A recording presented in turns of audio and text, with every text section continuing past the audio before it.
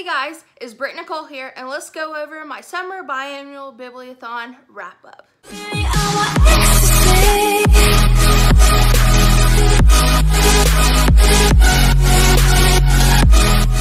So the summer biannual bibliothon ended about 6 days ago, and I'm just now filming my wrap-up video. I'm so sorry guys, I'm a little bit behind on some of my videos. I've had a lot going on. As you probably saw in my vlogs, I did refracture my jaw, and I'm just now to the point where I feel like I can talk regularly, and I did end up having 2 root canals done. So much fun, so much pain, but I am a lot better now.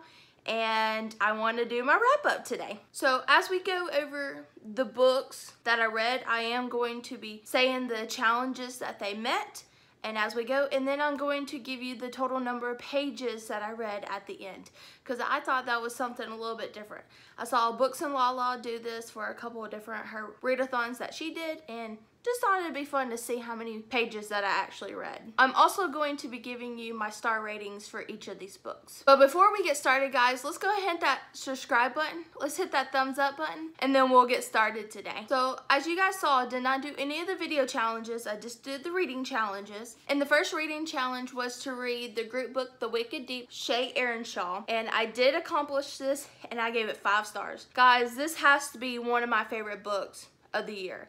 Other than The Cruel Prince and Gunslinger Girl, I've read so many 5-star books this year, and I absolutely love this. And one of my favorite booktubers is Julie from Pages and Pens, and she absolutely loves this book. And I was going to pick it up anyways because she recommended it, but I'm so glad I did because it's one of my all-time favorite books this year so far, and I love this book. So the next challenge was to pick 3 different books and read the first chapter of each book, and then pick a book from those 3 that you were more interested in reading. And I ended up picking up The Coldest Girl in Cold Town by Holly Black. I love Holly Black's writing, and I just couldn't connect with it. It was a good storyline, and I think if I would have read this book when it first came out, I would have been more invested in it. At first I gave it 2.5 stars, 3 stars, but now that I've had time to sit on it, I think it's more of a 3.5 star book. It was still really good storyline, and I enjoyed it, but it wasn't like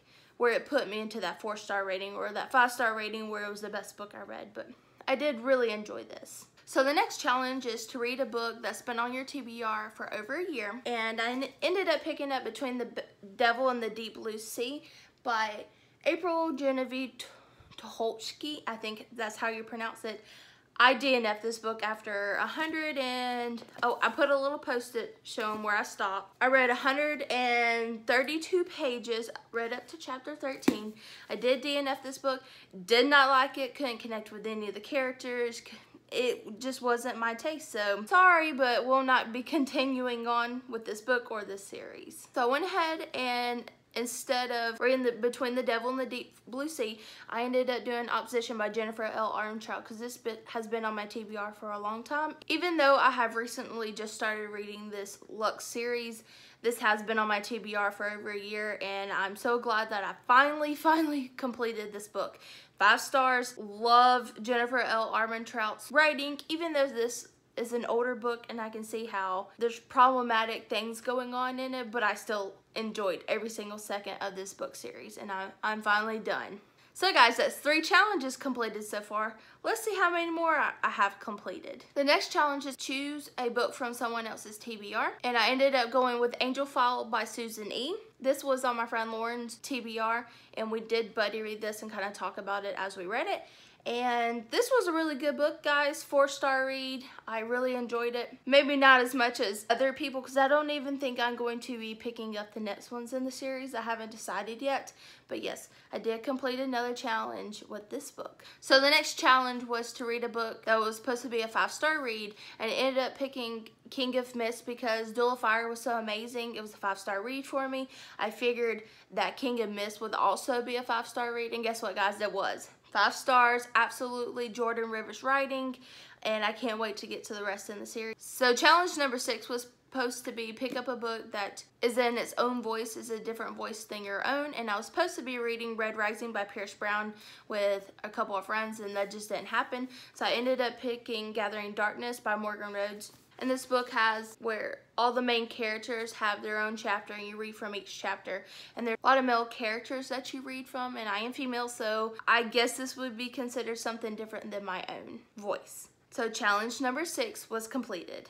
So last but not least is number 7, and this challenge was to read one of the last books that you have acquired or bought.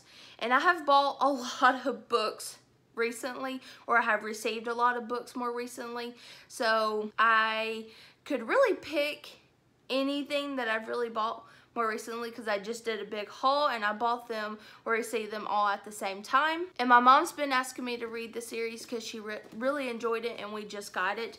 Was Nora Roberts' Star of Fortune, with this one being the first and then Beatrice being the second. So yes guys, I did end up reading both of these books. They're only a little bit under 300 pages, or right at 300 pages, and the font was really large for me, so I flew through both of these books. I'm going to have to give these 3 stars. I'm not a big Nora Roberts fan. I've only read one of her other books and I'm just not a fan of her writing. I did enjoy this trilogy, but it just wasn't amazing. And I ended up, as you will see in my July wrap up, I did end up picking up the 3rd book in this trilogy. But 3 stars to both. They were good, but they weren't great. So guys, here's the 8 books that I read during the summer biannual bibliothon. I can't believe I read this much, and I vlogged every single day except for one. So in conclusion, all the books that I read, including the 132 pages that I read in The Devil by the Deep Blue Sea, I have read a total of 2,818 pages in the summer biannual bibliothon.